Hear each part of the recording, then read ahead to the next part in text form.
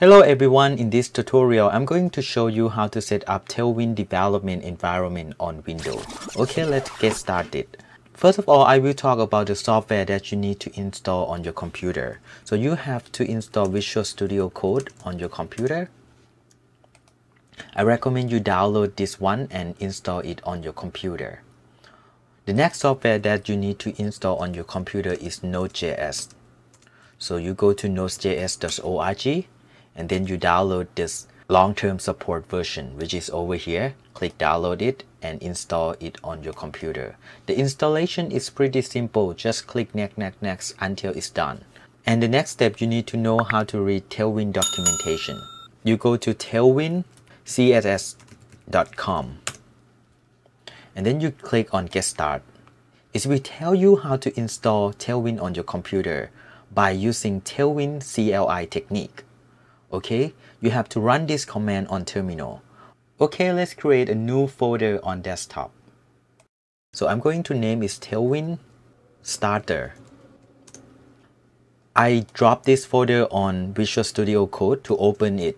Okay, you will see it's open Tailwind Starter folder for me in Visual Studio Code. Click on Terminal, New Terminal. You have to make sure that your computer has been installed Node.js. You type node-v. It will show Node.js version over here if you have installed it on your computer completely. Next, I want you to create package.json file by type npm init and hit enter, enter, and enter, and enter, enter, enter until it's done. It will create package.json over here. The next step, you need to run this command. Copy this command and paste it over here. It will download and install Tailwind on dev dependency for you. You will see dev dependency over here and have Tailwind version 3 over here. And you will see that no module folder has been created over here. The next step, you need to run this command to create tailwind.config.js. Paste this over here. Hit enter, you will see these files. The next step, you need to specify the path for HTML. You can copy this one and put it over here. For me, I'm going to create HTML files in this folder instead of source folder. I create this folder over here, this, and I create index over here, index.html. So instead of using source folder, I have to use this folder. And I don't really need these stars over here. Okay, save it. The next step that I have to do is to create input files and source folder. Okay, let's create source folder over here, source folder. And then create input.css. Then I will copy this directive Tailwind. Paste it over here. The next step, you need to run this command to compile input.css to get output.css. Here you will get output.css. Alright, enter. Okay, output.css has been created. We can use output with our HTML. So let me create HTML and let me import output.css over here. Let me import this one, output.css. output.css. Okay, save it.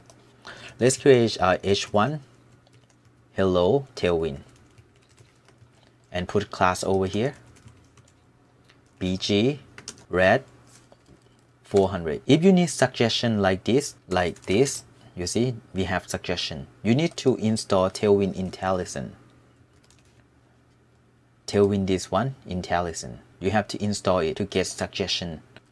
I can put 300. I go back to here. The next step, I want to run this with live server. Open with live server. So I right click on index.html and then click on open with live server. Your computer won't have live server if you don't install live server.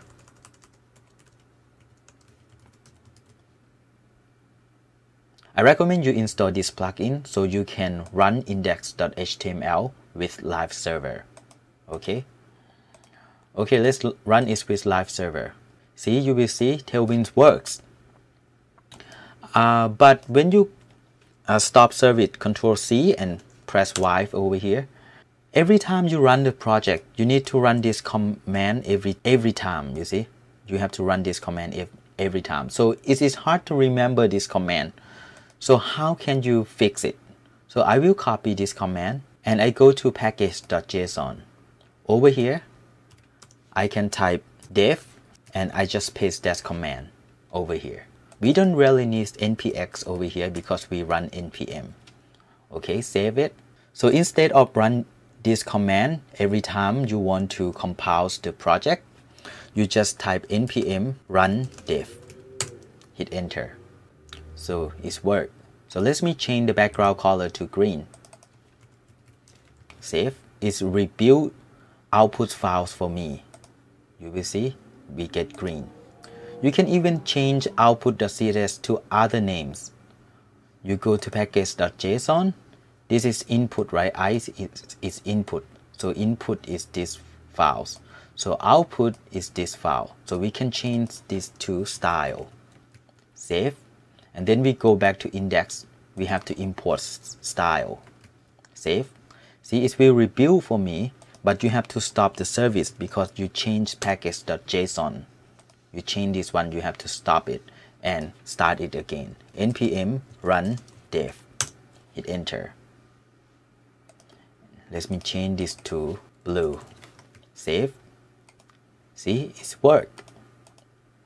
And you can delete outputs.css over here because we use styles.css. In the future, when this website is done, you just upload these two files, index.html and style.css, into your host. Alright, this is all about this video. Don't forget to click like, comment and subscribe. Thank you so much for watching.